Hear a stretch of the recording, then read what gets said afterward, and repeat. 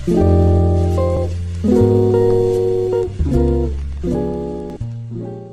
Hello friends, welcome back to സമൂച്ചീസ്. സമൂച്ചീസിൽ ഇന്ന് ഞാൻ തയ്യാറാക്കുന്നത് ഒരു തോരൻ്റെ റെസിപ്പിയാണ് കേട്ടോ. കടലത്തോരനാണ് തയ്യാറാക്കുന്നത്.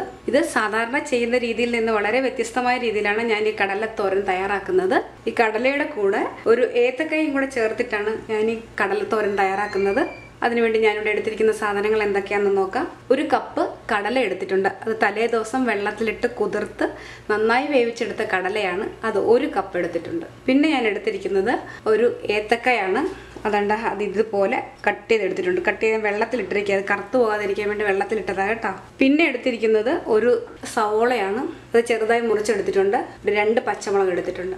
ആദ്യം നമുക്ക് ഈ കായും കടലയും സവോളയും കൂടെ ഒന്നുകൂടെ വേവിച്ചെടുക്കണം. ഇത് വേവിച്ചെടുക്കുന്നതിന് വേണ്ടി ഒരു പാത്രം എടുത്ത് വയ്ക്കുക. അതിലേക്ക് നമുക്ക് ഈ കടല ഇട്ട് കൊടുക്കുക. കഴുകി വൃത്തിയാക്കി വെള്ളത്തിലിട്ട് വെച്ചിരിക്കുന്ന കായ ഇട്ട് കൊടുക്കുക.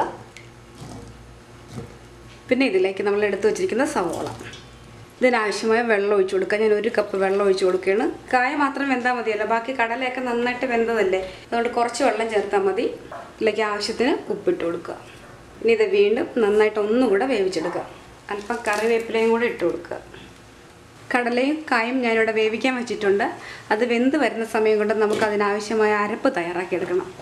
അതിനെ എങ്ങനെ ചെയ്യുന്നതെന്ന് നോക്കാം. അരപ്പ് തയ്യാറാക്കുന്നതിന് വേണ്ടി ഞാനിവിടെ 1 കപ്പ് തേങ്ങ എടുത്തിട്ടുണ്ട്.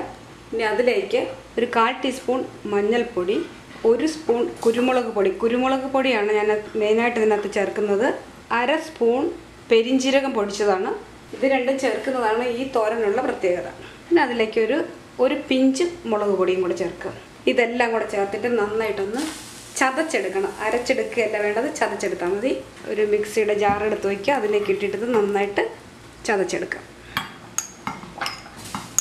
ഇതെല്ലാം കൂടെ ചതച്ചെടുത്തിട്ട് വരാം. ഇതിലേക്ക് ഒരു 2-3 ഇതള കറിവേപ്പിലയും 2 ഉള്ളിയും കൂടെ ചേർത്തിട്ടുണ്ട്. അത് ആദ്യം ചേർക്കാൻ ഞാൻ വിട്ടുപോയി, അതുകൊണ്ടാണ് രണ്ടാമതിട്ടിട്ട് ഇനി ഇതൊന്നുകൂടെ ചതച്ചെടുക്കാം. ഇതെല്ലാം കൂടെ ഇതുപോലെ നന്നായിട്ട് ചതച്ചെടുത്തിട്ടുണ്ട്. കടല വെന്ത് വരുമ്പോൾ നമുക്ക് തോരൻ തയ്യാറാക്കിയെടുക്കാം. ഇതേപോലെ ചതച്ചെടുത്താൽ മതി കേട്ടോ. വേണ്ട, ഇതുപോലെ കായും കടലയും ഇവിടെ നന്നായിട്ട് വെന്ത് വന്നിട്ടുണ്ട്. നമുക്കിനി തോരൻ തയ്യാറാക്കിയെടുക്കാം. ഒരു ഫ്രൈ പാൻ വെച്ചിട്ട് അതിലേക്ക് 2 സ്പൂൺ എണ്ണ ഒഴിച്ച് കൊടുക്കുക. എണ്ണ ഒന്ന് ചൂടായി വരുമ്പോൾ അതിലേക്ക് 1/2 ടീസ്പൂൺ കടുക് ഇട്ട് കൊടുക്കുക. കടുക്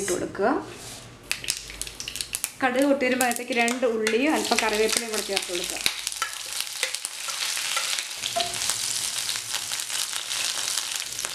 രണ്ട് വറ്റൽമുളക് കൂടെ ഇട്ട് കൊടുക്കുക.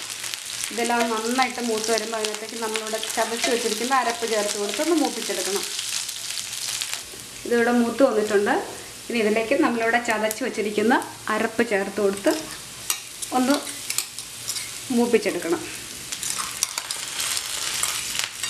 ഇതിലേക്ക് അരപ്പിന് ആവശ്യമായ ഒരു പിഞ്ച് ഉപ്പിട്ട് കൊടുക്കണം കേട്ടോ. അരപ്പ് ഇവിടെ മൂത്ത് വന്നിട്ടുണ്ട്. ഇനി ഇതിനകത്തേക്ക് നമുക്ക് ഇവിടെ വേവിച്ച് വെച്ചിരിക്കുന്ന കടലയും കായും ഇട്ട് കൊടുക്കാം.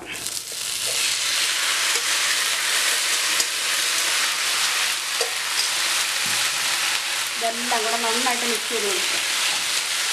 ഉപ്പൊക്കെ കറക്റ്റായിട്ട് ഉണ്ടാകാൻ നോക്കണം കേട്ടോ. ഉപ്പ് അല്പം കുറവാണ്, ഞാൻ അല്പം കൂടെ ഉപ്പിട്ട് കൊടുക്കണേ. അങ്ങനെ നമ്മുടെ കടല കായ തോരൻ ഇവിടെ റെഡിയായി. ഇതൊക്കെ ഒരു വിളമ്പുന്ന പാത്രത്തിലേക്ക് മാറ്റാം കേട്ടോ. കടല കായ തോരൻ ഇവിടെ റെഡിയായി. ഞാനൊരു പാത്രത്തിലേക്ക് മാറ്റുവാണ്. സാധാരണ കല്യാണ സദ്യക്കൊക്കെ ഇതേപോലെയുള്ള തോരൻ തയ്യാറാക്കാറുണ്ട്. പ്രത്യേകത എന്ന് പറയുന്നത് കുരുമുളകും പെരിഞ്ജീരകവും ഒക്കെ ചേർക്കുന്നതാണ് ഇതിൻ്റെ പ്രത്യേകത. നല്ല ടേസ്റ്റാണ്. ഇഷ്ടപ്പെട്ട ഒന്ന് ട്രൈ ചെയ്ത് നോക്കുക കേട്ടോ. ട്രൈ ചെയ്ത് നോക്കിയിട്ട് അഭിപ്രായങ്ങളും നിർദ്ദേശങ്ങളും ഒക്കെ അറിയിക്കുക. നമുക്ക് അടുത്തൊരു പുതിയ റെസിപ്പിയുമായി വീണ്ടും കാണാം. Thank you.